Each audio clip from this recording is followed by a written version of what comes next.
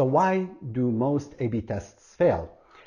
They fail because the foundational work that needs to take place prior to the A/B testing is done very quickly. We merely touch the surface, and we're guilty of it as much as the next firm. Although that's something that we have focused on, and we tried to solve in the last 3-4 years. And I can tell that the results and the happiness of our clients have changed dramatically since we've managed to do that.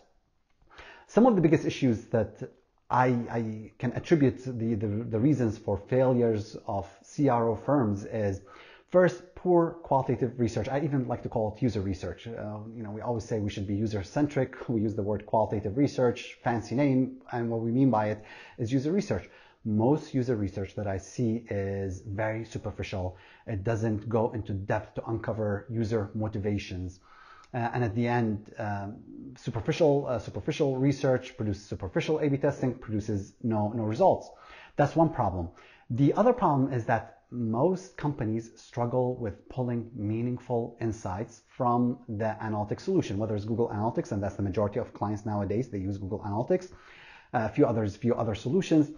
The challenge with most analytics solutions is that they were designed with SEO, with search engine optimization, or PPC, paid pay-per-click advertising. Those analytics solutions were designed for SEO or PPC purposes.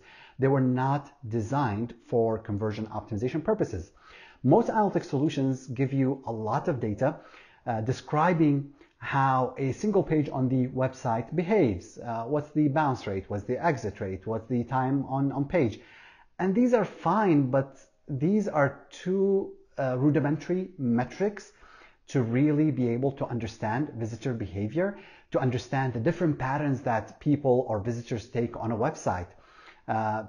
Humans are very erratic. We start on one page, we go to the product page, we click on the add to cart, but instead of going to the checkout, we jump to another product page, we remove an item from the cart, we go to the home page, and trying to figure out the data patterns for user behavior.